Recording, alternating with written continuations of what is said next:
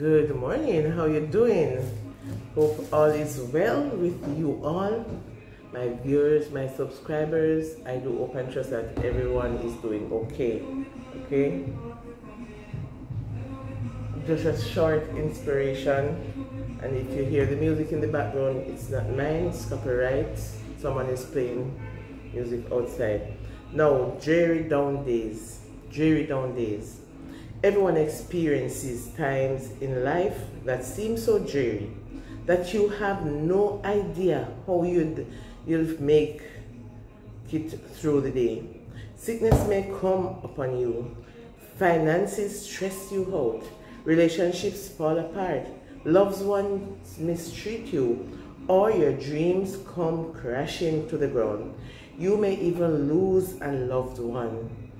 But through it all, you are never alone. And I know that for sure, because I can truly say I've lost a loved one, my mother, the other day.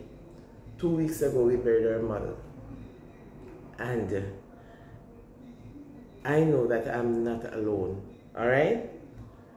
But through it all, we are never alone. Before you decide to take it anymore, or let me go again, before you decided that you can't take it anymore, stop and pray for strength. Resist the temptation to wallow in bitterness and anger while blaming God for your troubles. The Bible gives hope in 1 Corinthians 10 verse 13. No temptation has overtaken you except that which is common to mankind.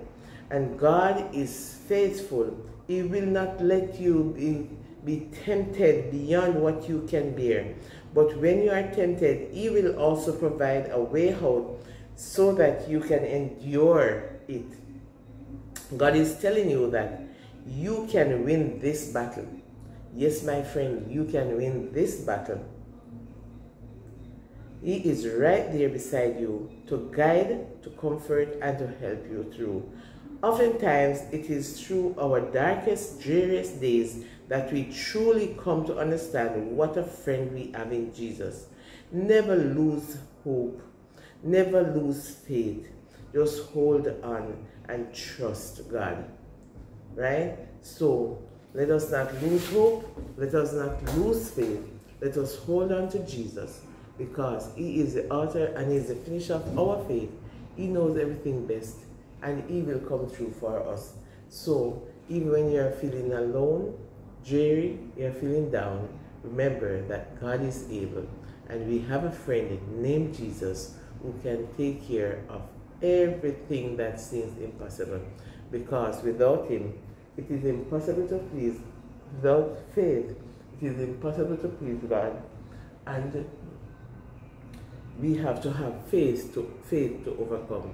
Okay? So let us put our trust and our faith in Jesus. So have yourself a wonderful and productive day. And remember, Auntie Pauline is saying, if you can't be good, be careful. Alright, I love checking out.